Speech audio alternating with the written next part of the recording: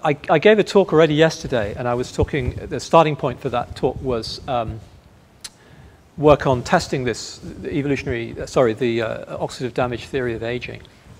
And what I'd like to do, having the luxury of a second talk, is to talk about something different that starts from the same starting point but leads into a very different topic. Rather, I wouldn't have expected a couple of years ago that we'd be working on this, which is the question of the mechanisms of organismal death, specifically in C. elegans. So this is going to be all about C. elegans.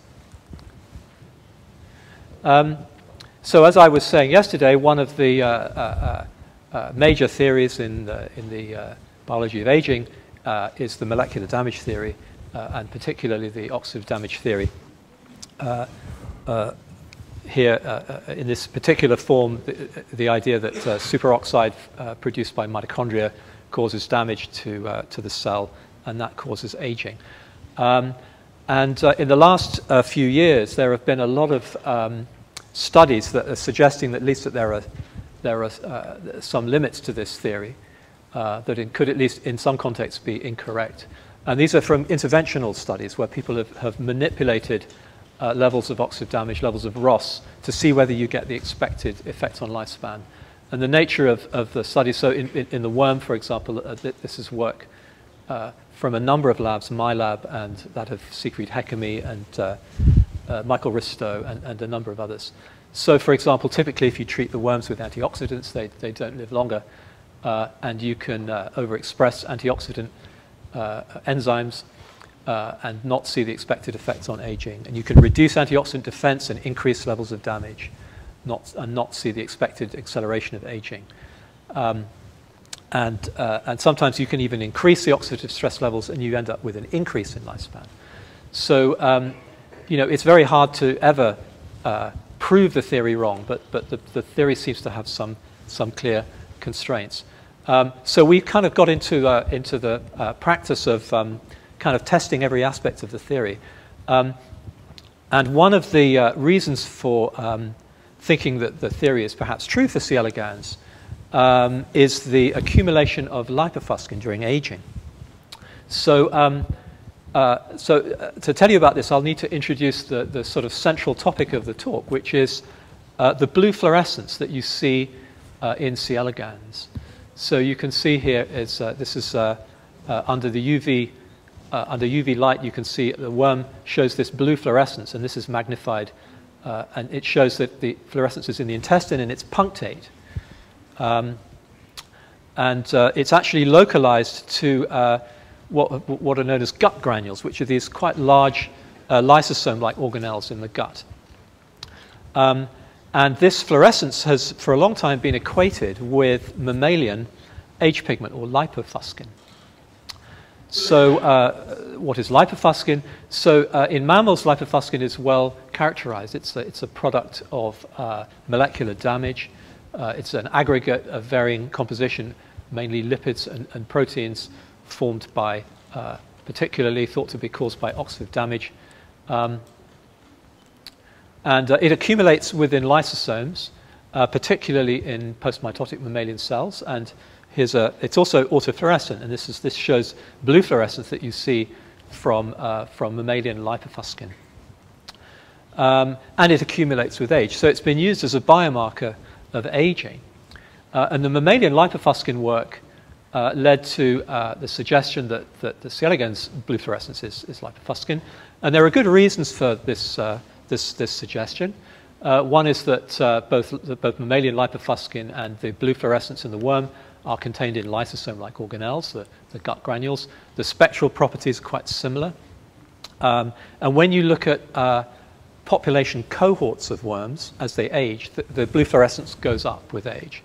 So this is, it would seem as if you have this product of damage accumulation appearing at higher and higher levels with age.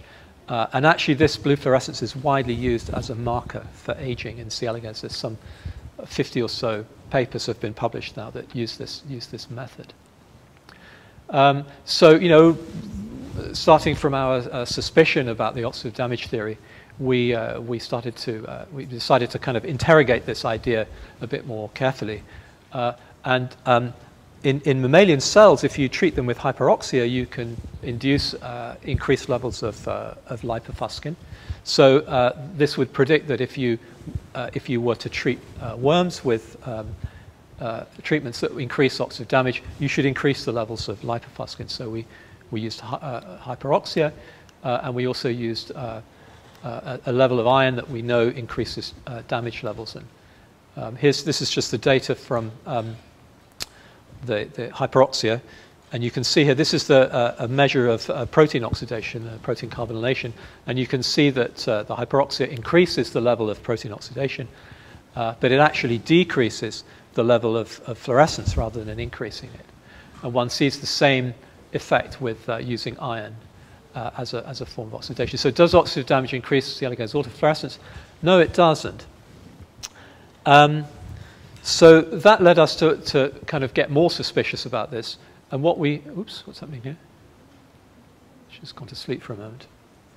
What's happening there? Okay, so what we decided to do was to look more closely at the idea that the levels of blue fluorescence are going up with age. But we did it slightly differently to previous studies in that we looked at individual animals rather than population cohorts to avoid the confounding effect of population heterogeneity of the trait. So we asked whether it increases with age, and what we did was to look at individual worms maintained in their normal culture conditions on agar plates throughout life, and then we looked at them daily, measuring their level of movement, the level of fluorescence. Now, in worms, you can classify the state of the worm in terms of how sort of aged it is, in terms of its level of movement, and these have been called class A, B, and C. Actually, I recently found out that gerontologists have a similar classification for humans, which is no-goes, slow-goes, and go-goes, no-goes, and no-goes, slow-goes, and no-goes. That's right. So, the go-goes are class A, which is the highly mobile animals. So we followed them just by taking photographs, their level of fluorescence. So these are the slow-goes, and then the no-goes are the class C animals. And when they entered the class C, we observed them until the point of death using time-lapse photography. So what happened when we did that? What we found was that, in fact, the level of fluorescence in the worms doesn't change through most of their life. It doesn't actually go up with age. And this is actually consistent with an earlier study from the Driscoll lab. But what actually happens is that just at the point of death, there's a sudden rapid increase in fluorescence. So these are fluorescence values for individual worms, for 5 individual worms.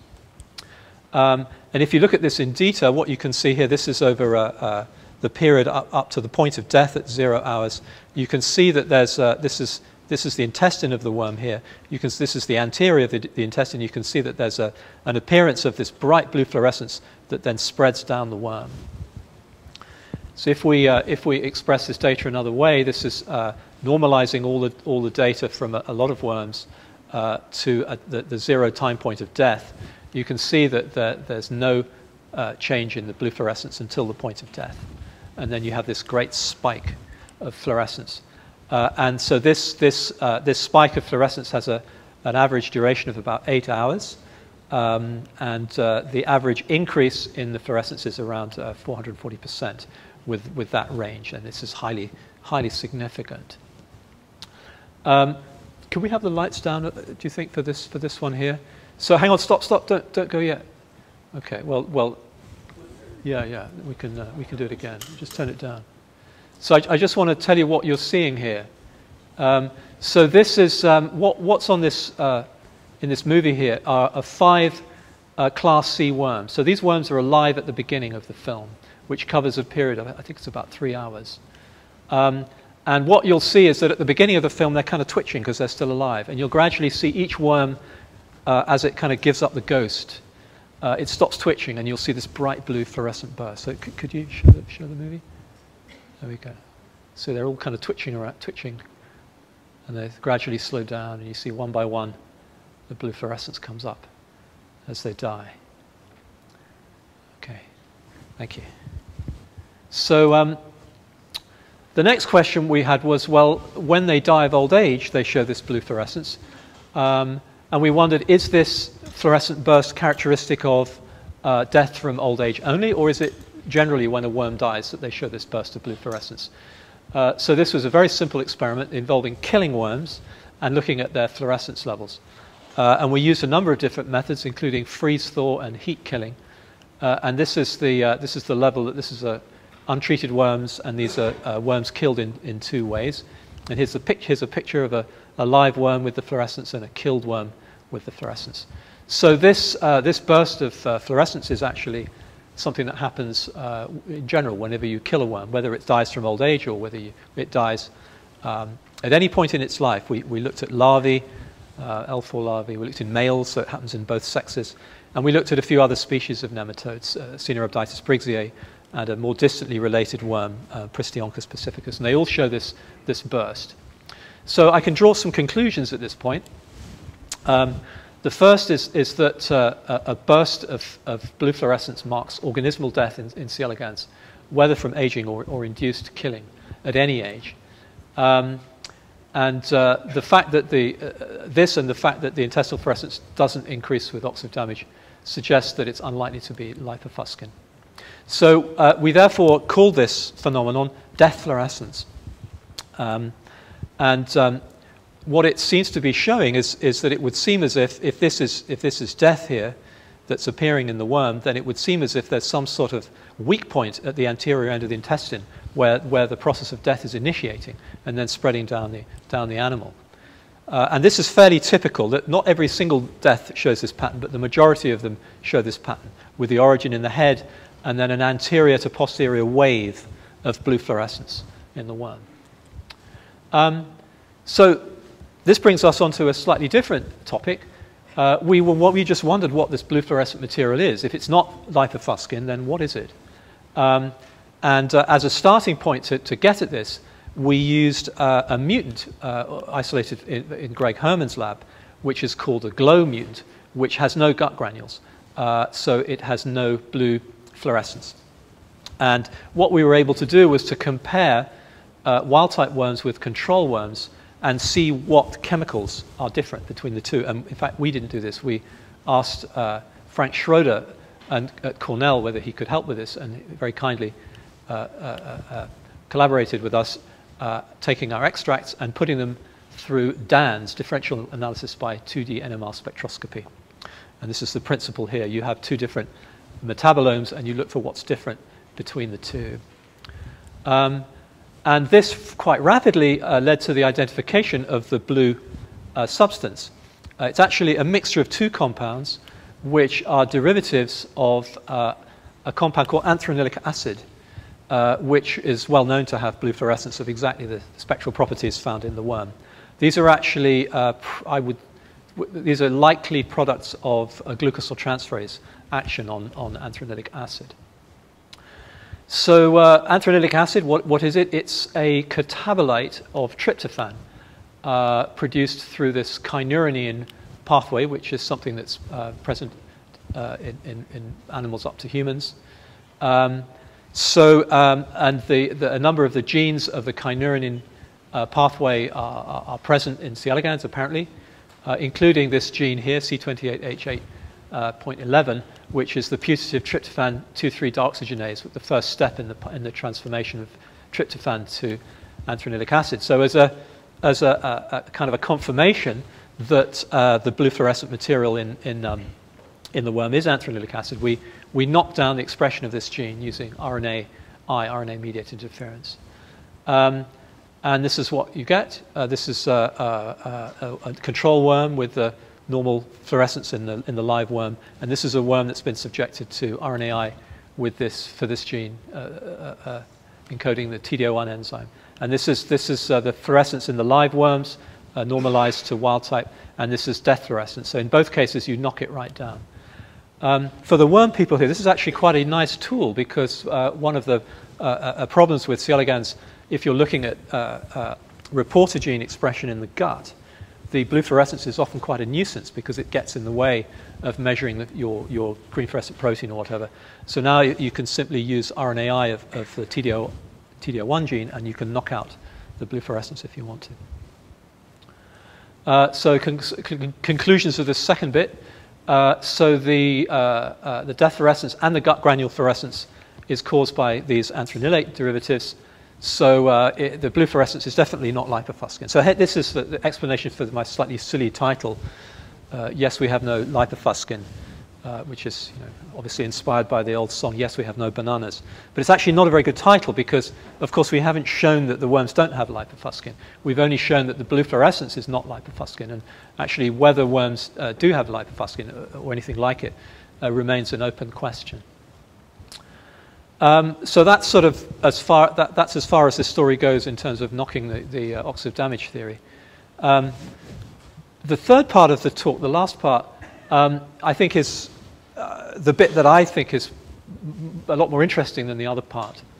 And that followed from us wondering how this death fluorescence is generated. And this is a slightly difficult slide to explain because this is one of those points where ruminating over certain bits of data led us to a hypothesis. And it's easy to misrepresent this rather chaotic process. But we had a number of observations. One was that the death fluorescence intensity was actually affected by pH.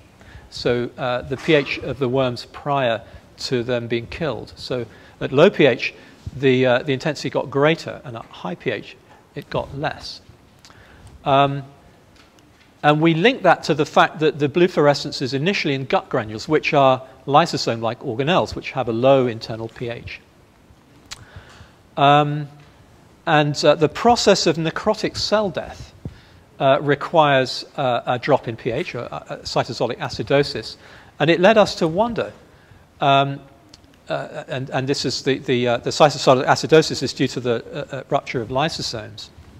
And it led us to wonder whether there might be some connection between this burst of fluorescence and the process of cellular necrosis. So this is a very quick introduction to cellular necrosis. So most people are more familiar with the apoptotic programmed cell death, but there's, of course, the second kind of programmed cell death, which is necrotic cell death, which sometimes people consider as a sort of chaotic process. But it's far from that. It has quite a structured, cascade-like nature.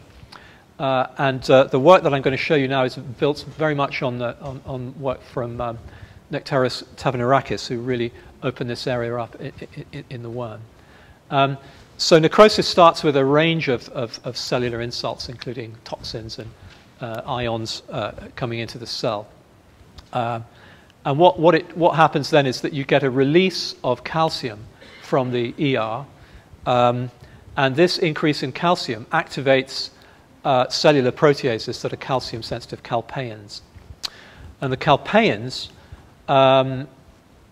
they affect the membrane of the lysosome. They actually break it down so that the protons within the lysosome, because it's very acidic inside the lysosome, leak out into the cell, producing cytosolic acidosis.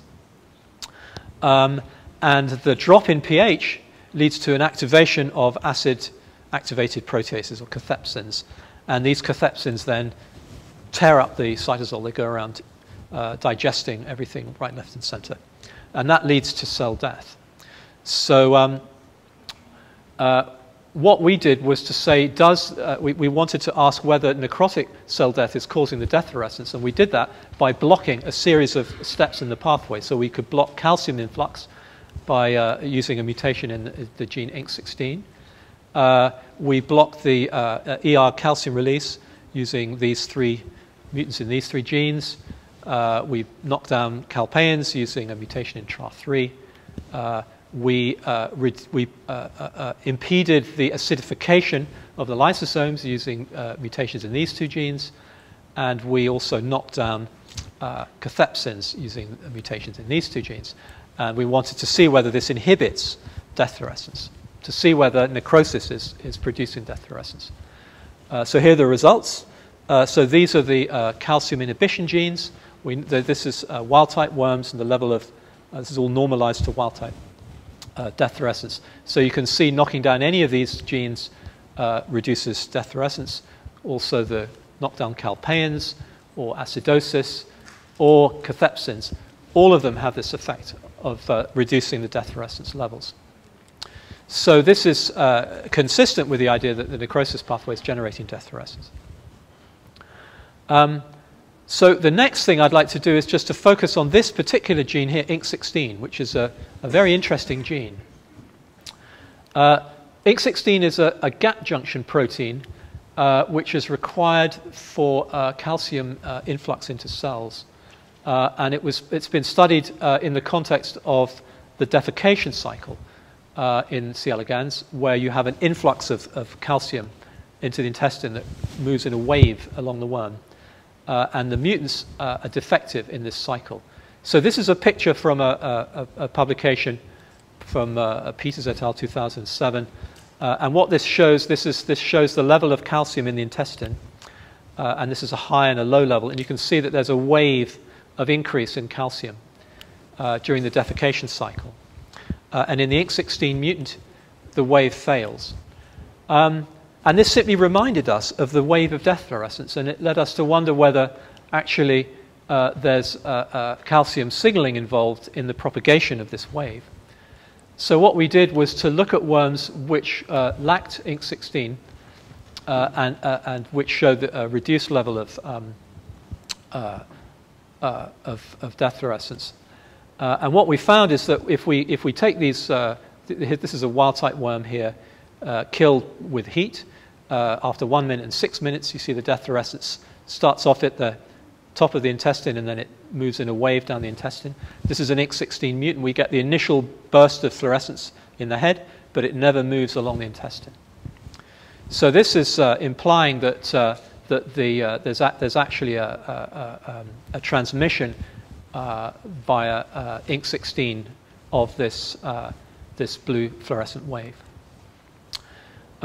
So we then interrogated further the hypothesis that we have a wave of calcium influx, which is actually driving the death fluorescence wave.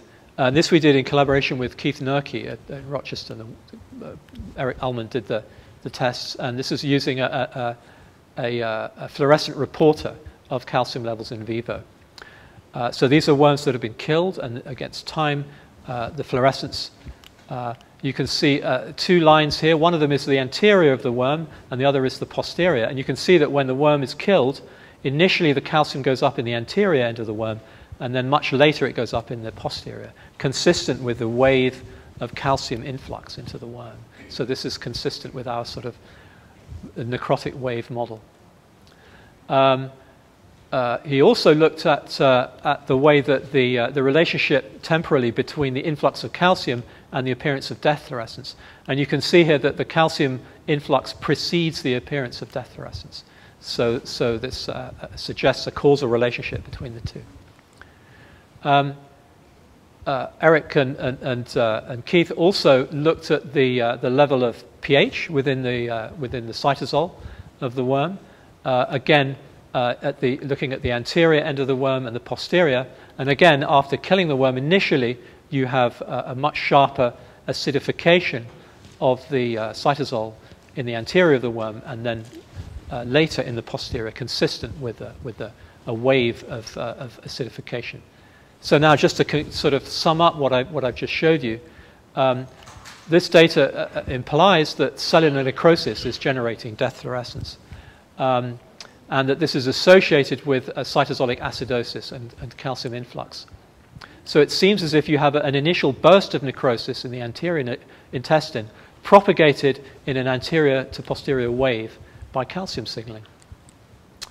And what I think this suggests is that what we have here is a mechanism of death, of organismal death in C. elegans, which is a systemic cascade of necrosis. So this is work that's ongoing. It's unpublished, and this is kind of brings us to where we are at the present, because if this latter is true, then this would predict that if we block the mechanism of organismal death, we prevent death, then we should see an increase in lifespan. And peculiarly, it took us a while to think of asking whether this happened. I guess we were just being unimaginative, or too much focusing on the earlier stages of the project, maybe. But we started to look at this, and this is a result that we've replicated a number of times, a very recent finding, which is that if we subject worms that are deficient either in various elements of this necrotic pathway, or indeed in anthranilate biosynthesis, the animals are protected against death induced by stress, and this is true for heat stress and several other stresses. So these are wild-type worms under severe heat stress, and these are worms lacking aspartyl protease.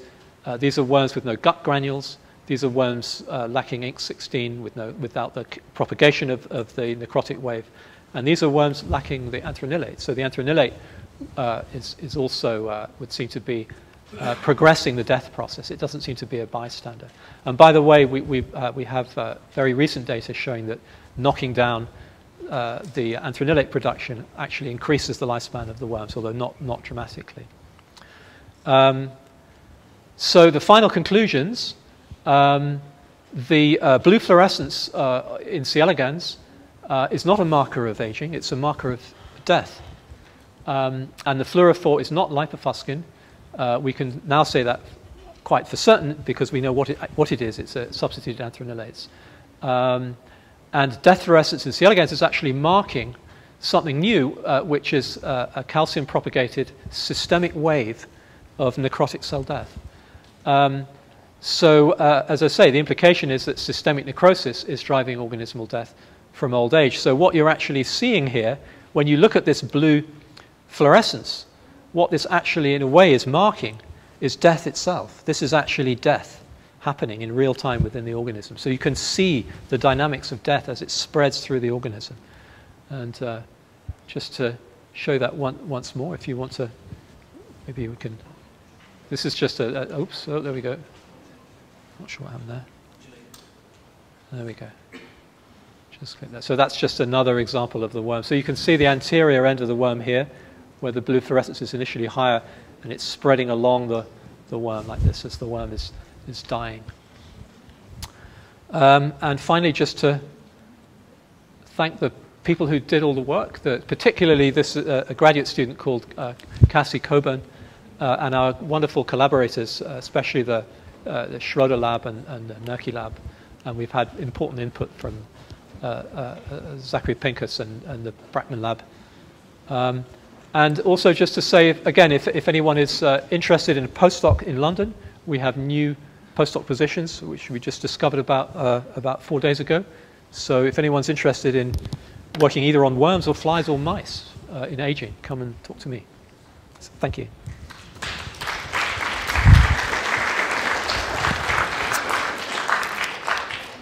David, that's fascinating talk. But what does it mean in terms of evolutionary theory, this concerted death of a worm? That's a really, thank you very much for asking that. That's a lovely question. So I think there's two interpretations you can give to here. One of them is the Misha Blaga-Sklony interpretation, which is that this is a quasi-program.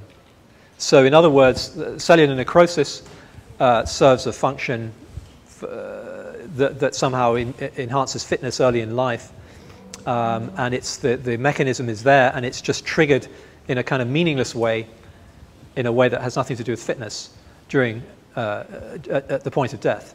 So by that view, this would be a mechanism very much like the quasi-programmed mechanisms of ordinary aging. But there's another mechanism which I think is actually quite plausible, which is that I mean, one possibility about C. elegans in the wild is that a lot of the time C. elegans is actually undergoing reproductive death. So the worms bag in the wild. So the process of bagging, so this is the process, so for the non-worm people, the worms, when they don't have enough food, they withhold their eggs, and the eggs hatch inside mum.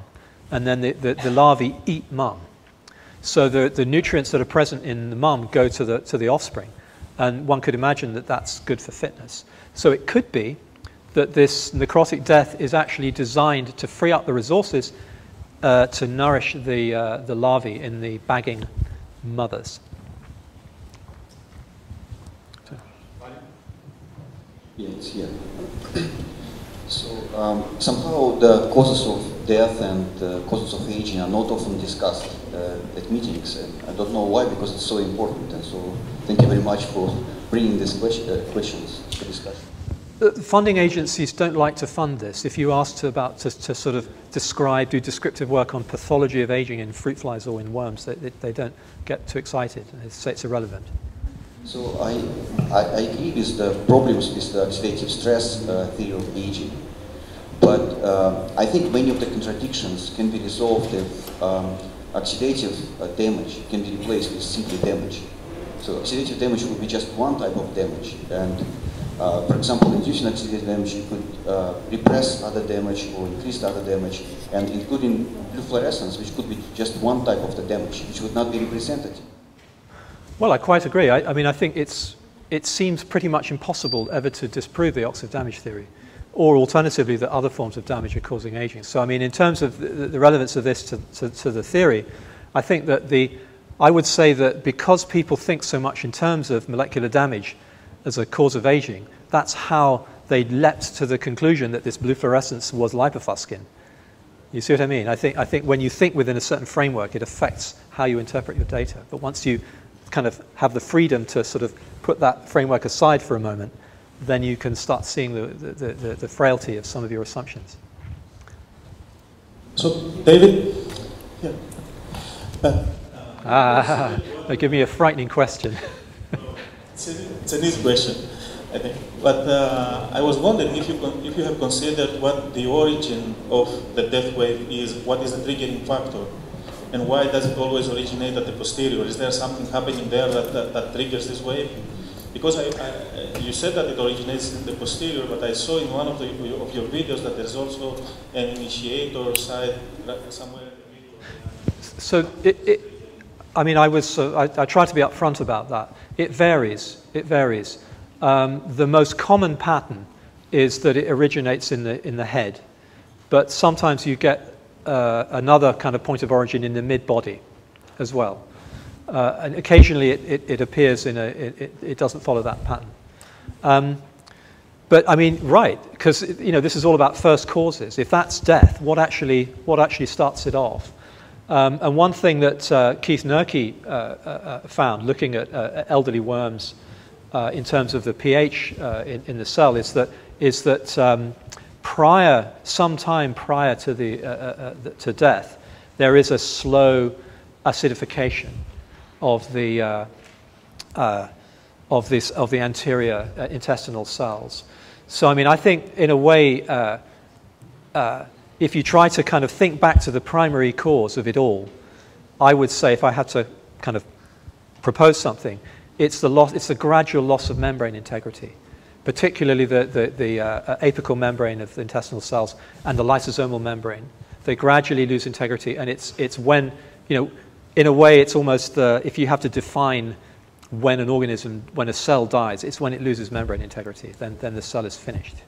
And I think there seems to be a gradual loss of membrane integrity at the end of life. So, if you, thank you. Have you looked in mammalian tissue where necrosis has been induced to see if you see any of this through it? Well, we've been sort of looking. We did a few tests with somebody at UCL, and we don't see the blue fluorescence. I mean, we've been looking through the literature, and there are reports in tissue where you have, for example, ischemia, and you have extensive necrosis, that there are increases in blue fluorescence, but mostly the chemical basis for that isn't known. But this is an interesting question. It's also worth bearing in mind that the blue fluorescence is something that you see in the worm only in the intestine. So, for example, you see a necrosis in some neurons in the worm. And in those worms, you don't see the blue fluorescence. So, I mean, possibly this is something specific to nematodes. I don't know. Last question.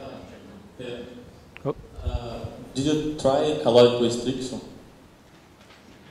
No, we didn't, but we have looked at the DAF2 and DAF16 worms, and the DAF2 actually greatly reduces the level of death fluorescence, and the DAF16 increases it.